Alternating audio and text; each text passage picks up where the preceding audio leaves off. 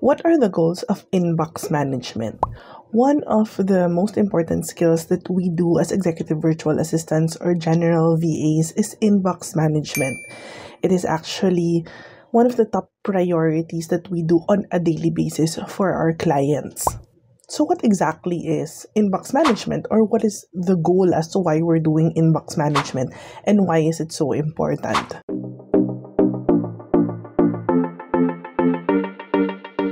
In its simplest explanation, inbox management is when we clean up or fix our client's email or inbox.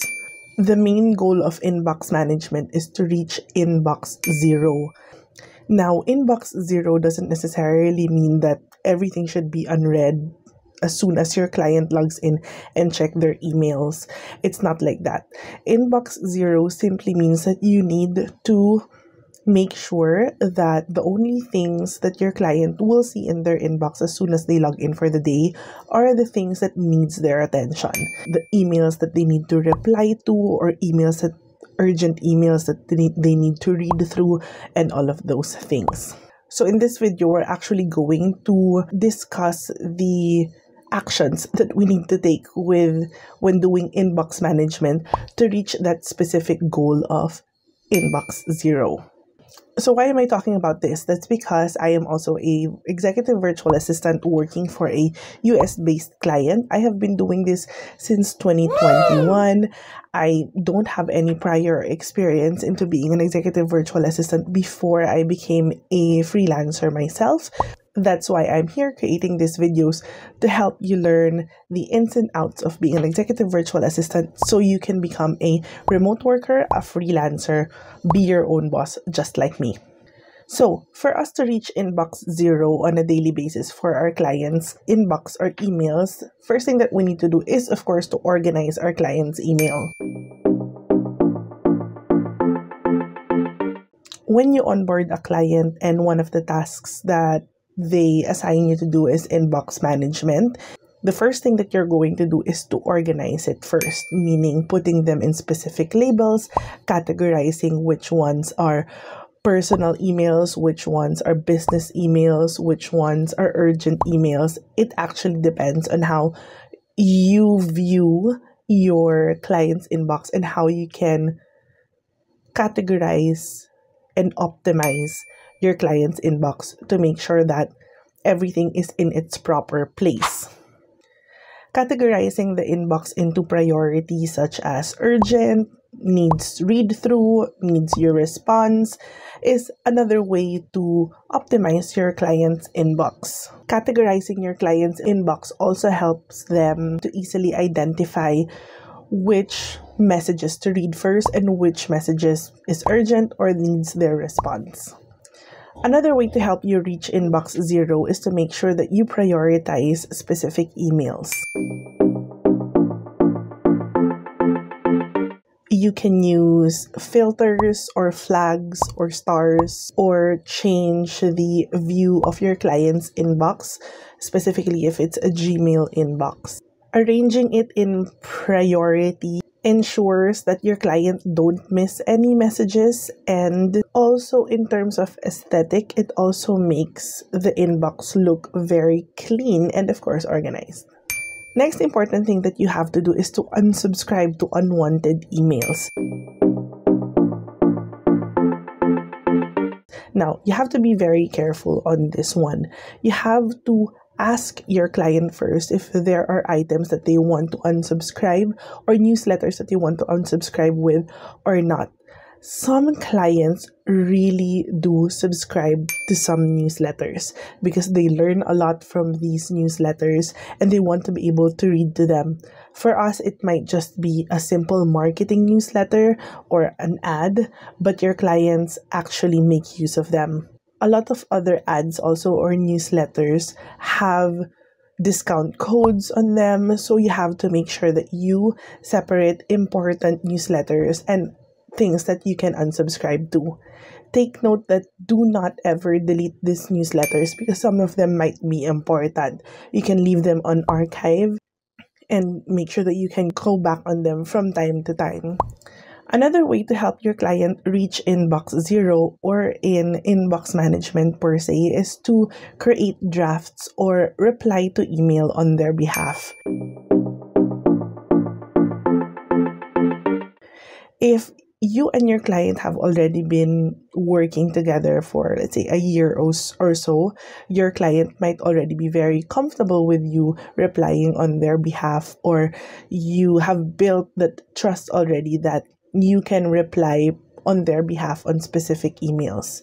If you are quite new in your working relationship with your client, then you can create drafts for your client that they can go back and check and they can send out themselves. After some time, once your client already sees that your drafts are amazing and you already sound like them, then definitely they can give you a thumbs up to say that you can start replying on their behalf even without their permission or without them double checking if it's good or not. Another way to declutter your client's inbox is to archive and delete emails. Now, take caution on this one. Personally, I don't delete any emails, whether it's a newsletter or an ad or an email that doesn't really look important. I don't delete anything that goes to my client's inbox. What I do is I put them all on archive. I only delete when the inbox is already full in terms of memory, and I only delete messages that are 5 years or older. So, because sometimes you no longer need messages that are more than 5 years old. And I want you guys to practice that as well, because that is a very, very important, especially if there are a lot of emails that needs to be put into archive so you can go back to it from time to time. The first emails that I delete are all ads and newsletters. Everything else that is a discussion or a communication between a client and a colleague or a specific person, I always just put them on archive. Another way to make your life very easy in inbox management is to create templates. You can create templates for common responses, or if your work is very repetitive and, let's say, a customer is inquiring about your packages, you can already create a template so that you can just copy paste or choose the template and it will automatically write that email for you, and all you can do is just send it out. It will save you a lot of time and a lot of effort, especially for repetitive tasks or repetitive communication such as that. Next thing to help manage your time when doing inbox management is scheduling emails. So if, for example, one of the tasks that you do for your client is sending out birthday greetings or holiday greetings, etc., then you can definitely spend one whole day drafting all of those emails or creating all of those greetings and emails, and then schedule them to the specific time or day that a specific day is celebrated or a friend is celebrating a birthday, and then it will automatically send out those emails for the rest of the year. And finally, what's very important in inbox management is to make sure that you stay organized at all times. You should have that system already in your inbox to make sure that you don't forget about replying to an email. You don't forget that this specific email needs your client's attention and everything. Have a set of style or process that you do in terms of managing your client's inbox to make sure that you are on top of everything.